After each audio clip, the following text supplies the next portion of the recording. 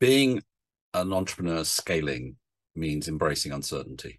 You are faced with hundreds of problems, big and small, and what ends up happening when you're faced with that is that you can easily stay in comfort zones or areas of certainty, which means that you don't actually solve what you need to solve in order to achieve your goals. So I think the second aspect of scaling is something called a future back exercise, where you look at where you want to be in 5 years' time, and you ask yourself, what is happening then? What revenue have I generated? How many customers have I got? How many products have I developed? What capabilities have I had? What have I learned and grown? So everything that needs to be true for your short or medium term goals to have been achieved.